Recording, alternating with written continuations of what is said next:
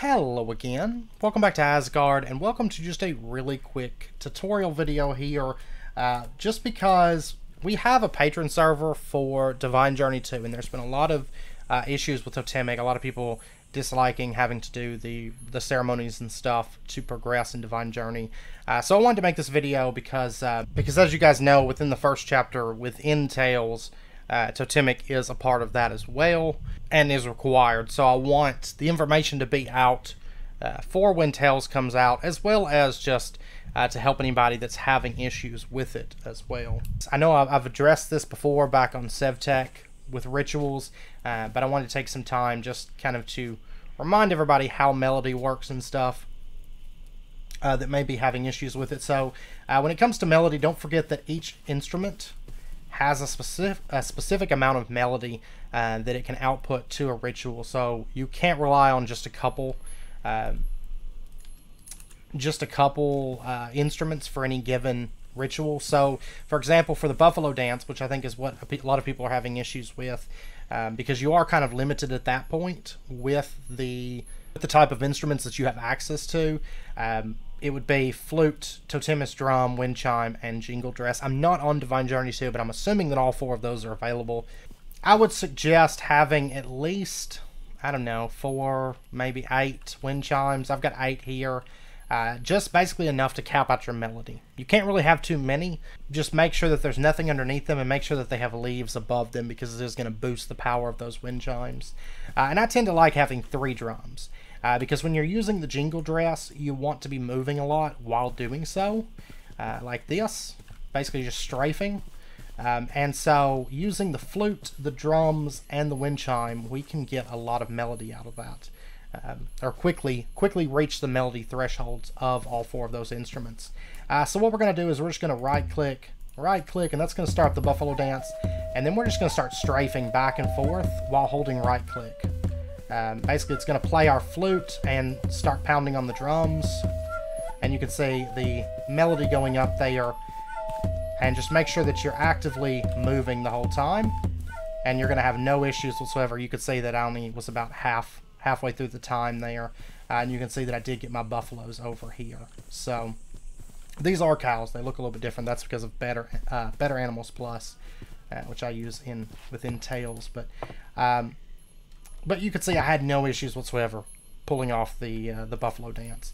And then once you get your buffalo, and you grow those and do all that, and get your buffalo teeth to make your rattle, the next thing you're going to want to do is go for the serenade for Syrinx, which is flute and rattle. To start this, so we're just going to do that. And then what we're going to do is just move back and forth and occasionally change out our instrument that we're using. And you can see we're going to shoot up through this. And if you ever find yourself having issues, you can just basically push yourself up with a few more wind chimes, and that tends to help. I may have to buff up my wind chimes just a little bit here. Yeah, looks like. And then we're going to come back in, and we're just going to do the same thing, switching out our instruments occasionally, because remember that you're going to have cap out your melody for like the flute and the rattle and the drums. You're going to cap that out as you play. So if you find that your drums aren't giving a lot, just go ahead and switch over to something else for a little bit. Kind of focus more on using the flute and the rattle a little bit, like that. I may actually be hitting the melody cap there, but you can see that I've got Pan's flute. Okay, and this is actually a very important tool for progressing further within the mod. I think I might be hitting melody cap with the chimes because they weren't doing as much. Maybe 8 is cap. I can't recall, or maybe it's less than 8, but something like that. Maybe 6, maybe 8, something. Maybe even less than that. That's fine. We have however many we have. 14. Might be overkill, but that's okay. And next up, we are going to have the Eagle Dance. Now this one is generally a little bit tougher, so just kind of bear that in mind. But we're going to do the same thing.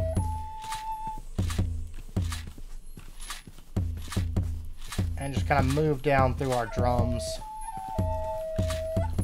while switching instruments. So you can see we have a nice lead here. If you have issues with this one, just try it again. Sometimes you might fail this one. It is one of the harder ones. This one and Baycock do tend to be a little bit tougher. So, and sometimes, yeah, like that. I got close. So what we're going to do is just try again.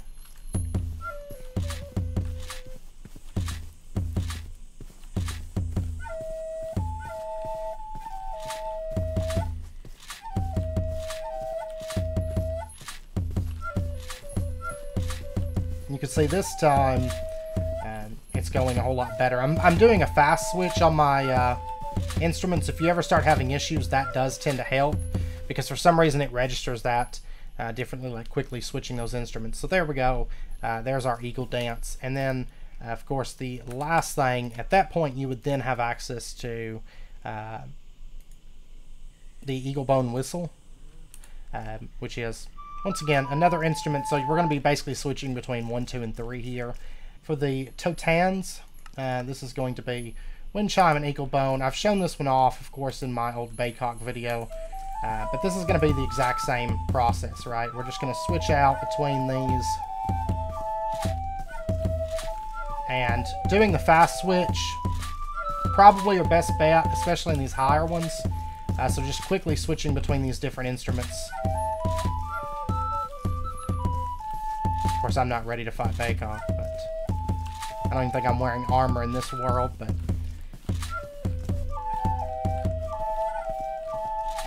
And if your drums don't seem to be doing a lot, just kind of tilt your camera up. Having everything kind of organized here does help a bit. So you can see we didn't quite pull that one off, so let's just do it again. That and that. And it's important to kind of get back onto the ritual as soon as you start it, because that does help help things a bit, because it gives you a little bit more time to build up melody, because there's so much diminishing returns with the instruments.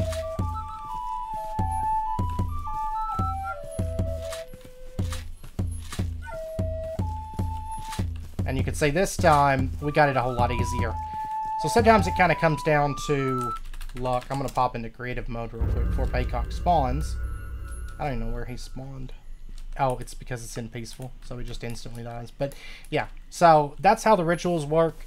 You know, set yourself up a nice little area. I like this setup here because it's kind of organized. I just walk left and right, you know, A and D, A and D, A and D, and then just quickly switch between my instruments while playing them, and make sure that you're switching them out. Also, make sure that you get Pan's flute. Don't forget that.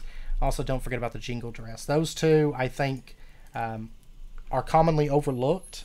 But for normal progression, just make sure that you get the jingle dress, make sure that you get the Pan's flute, and don't just make one wind chime. I think in Sevtech, I think I use like 4, so it's probably a bit overboard here. I think I'm capping out melody on these pretty quickly. So I don't know if I'm really getting full effect out of 14 of these, but we're in creative mode, so I can just do whatever. But yeah, I just want to make that quick video to kind of show off the different ceremonies, show that they're actually not all that hard to perform. They're super easy. Yeah, you might have to try them a second time, possibly even a third time, but if you're doing everything correctly, they are super easy to pull off. So anyways, I hope that was of use to some of you guys, and I hope you guys enjoyed it. If you did, as always, be sure and hit that like button and go ahead and subscribe if you're not already to stay updated with when new videos come out, and I hope to see you guys next time. So until then, as always, do take care, stay safe. I'll see you guys then.